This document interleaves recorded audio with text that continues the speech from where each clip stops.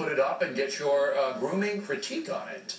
Well, Billy, I'd say this. He's been acting as a beard for this president for 5 years. Why not grow one, okay? At this point, why don't you put a pedometer on him to measure how pedantic he is? This guy blows more smoke than a Rastafarian death rattle. Oh, my God.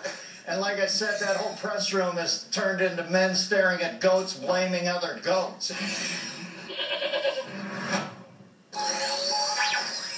New Hampshire.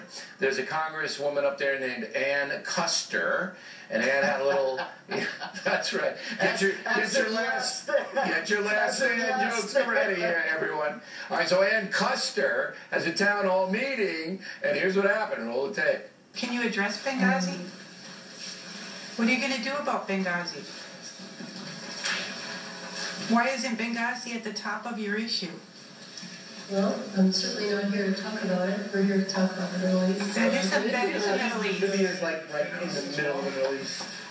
Benghazi is the Middle East. So she looks like Billy. She looks as stupid as Mo Howard after Shemp hit him with a ball-peen hammer in the head.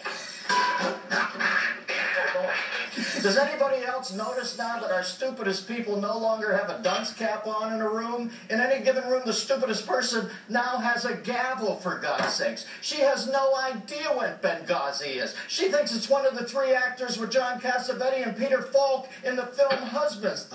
No. Benghazi.